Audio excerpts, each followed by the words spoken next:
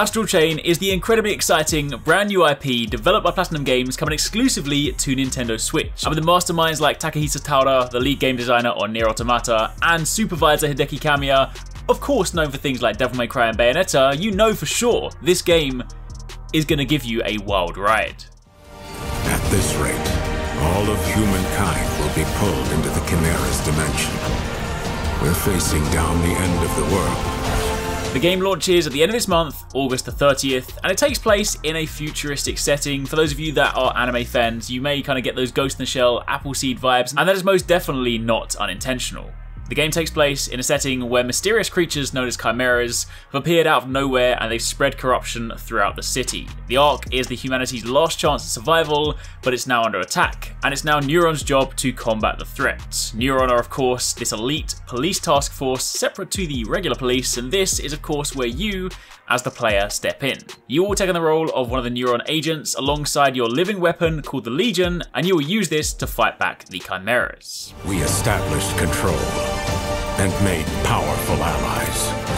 I'm referring, of course, to the Legions. Now up until this point, we've had a couple of trailers and a look at how the gameplay works thanks to some treehouse demonstrations from E3, but today I really want to take a deep dive and speak about combat, speak about gameplay, and just really break down exactly what Astral Chain has to offer.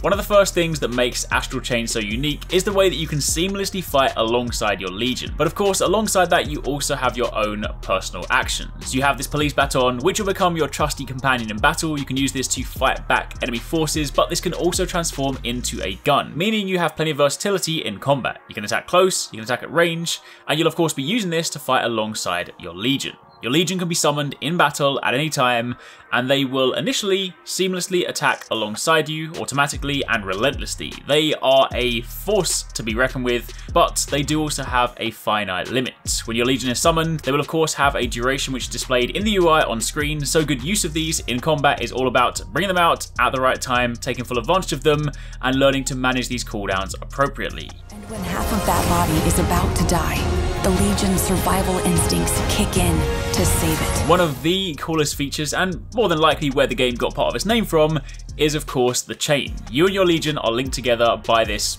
Astral Chain, and this is not just a narrative hook, this is not just a means to keep them tied to you.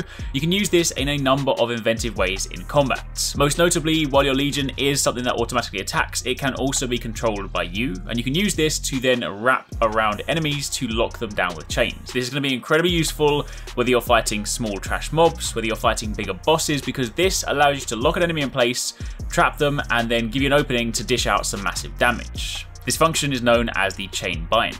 In addition to this, you have something incredibly cool known as the chain counter. With this, you then take your Legion, and when you anticipate an enemy rushing towards you, you physically create a line between them. This then catches them, throws them back, interrupting their move, and of course creating another spectacular opening.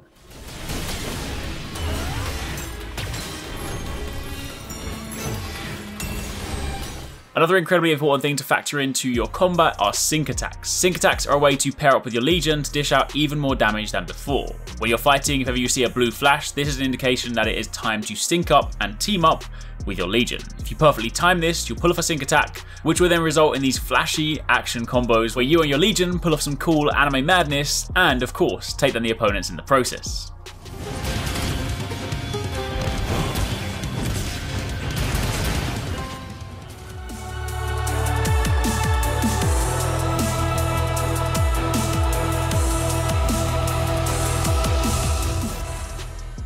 There are 5 different types of Legions to choose from throughout the game. Naturally, you'll begin with just one, and as you progress throughout the story, you will encounter more.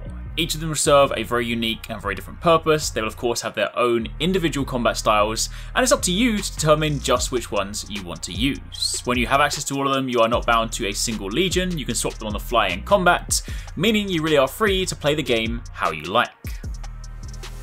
Through blood, sweat, and years of research, we finally made it. The ultimate counter-chimeric weapon. The Sword Legion is the one you begin the game with, and from all the gameplay we've seen thus far, it's kind of like your jack of all trades, generally speaking pretty good at most encounters. It has a humanoid-like form to it, it has armor plating all over it, and it has twin blades for arms. This of course makes it a close range style Legion, good for getting up in the enemy's faces, hacking through them, and in doing so you're also able to stun enemies in the process. You can also take advantage of the Sword Legion's ability to slash and cut through certain doorways in select levels.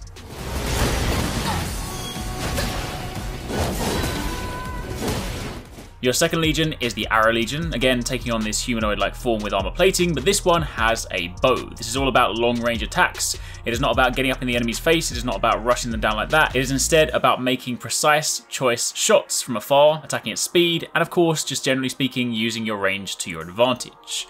There will also come sections throughout the games and throughout the levels where you will use the arrow and the bow to trigger switches and activate certain areas from afar.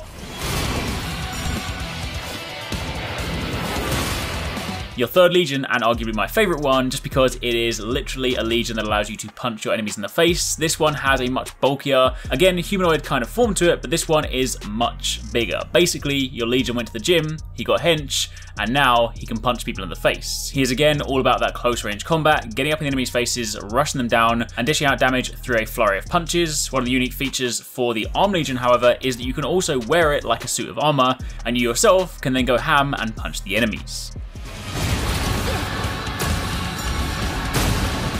You then have the Beast Legion, which is kind of like your robot dog. This, in terms of form factor, is drastically different to all the other ones we've seen. It's also one of the first ones we saw in the original trailer, and this one is incredibly useful because the canine-like form allows it to be very fast, very agile in battle. It can dart between different enemies, attacking them very quickly, and you can also ride it, allowing you to move even quicker, which makes it exceptionally useful when needing to, say, dodge very powerful attacks in boss battles.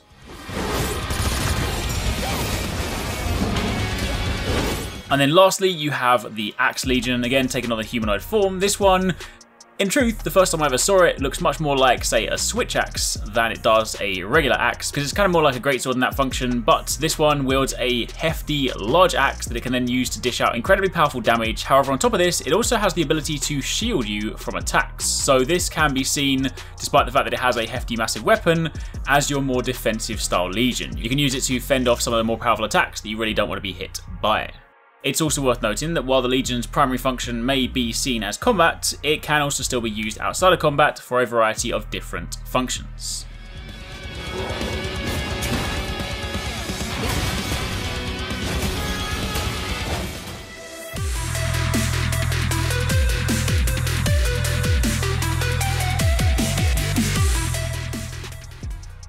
Now, when it comes to strengthening your Legion, of course, throughout the game, you'll have the ability to spec into the ones you like the best, spec into all of them, and you can, of course, upgrade them in the process. Every single Legion has their own standalone skill tree, and these skill trees are pretty in-depth. You can spec down them to focus on certain abilities, focus on certain attributes, and basically just lean into the way that you want to use your Legion. You can bolster their abilities to suit your fighting style, and of course, enhance them in the process.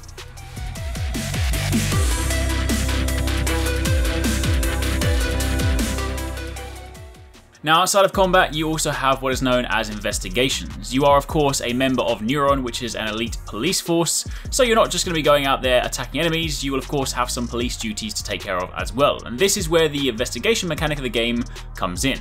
Your Iris is another utility you have at your disposal. This gives you information on your surroundings. It connects to the Neuron database for additional information and guidance, and you can use this to track down clues and solve cases in the process. This will invariably form the interim part of your gameplay. You will go out and solve some cases, you'll begin an investigation, and the lead will then send you in the direction of your next mission, send you towards your target, and ultimately lead towards fighting more Chimera. It's also important to note that during these investigations, your Legion will become incredibly handy. You can use it to eavesdrop on people, given that Legions cannot be seen by the regular public. You can also use the Chainbind feature to destroy the gates to the Astral Plane, and you can of course also use your Legion to clean up all the red matter around the world. So while yes, Platinum Games are known for their fast-paced, high-paced, high-octane gameplay, Astral Chain does still offer a nice blend, giving you a chance to slow things down a little bit, appreciate the world, take things in, do your police duty, before you then go out and get involved in more combat.